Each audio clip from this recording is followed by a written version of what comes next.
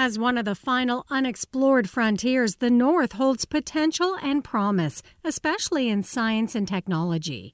To explore an area that is vast and remote, who better to ask for guidance than the Inuit, who have inhabited the land for centuries?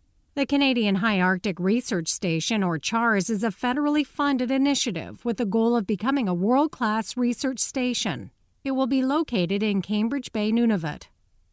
We know the Arctic is changing. We know it's going to affect the landscapes and the ecosystems. It's going to affect the people that live there. It's going to provide new opportunities for industry to move in, have access for getting their products to market.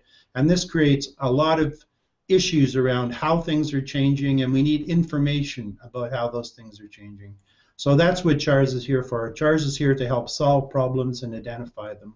Architects are collaborating with the local community for their experience, expertise, and resources in developing the station. Respecting the past as the future is built, the station will include state-of-the-art research labs, centers for technology development, facilities for teaching, training, and community engagement, and a knowledge-sharing center where present and future generations can preserve their heritage as the future is explored.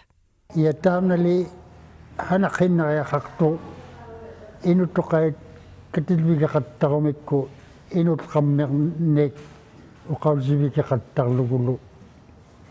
Ila ukauzi tumi inut kami ka ilangin ayo khalak pangmata inang nguka ngamit ukauzi kangid lamon.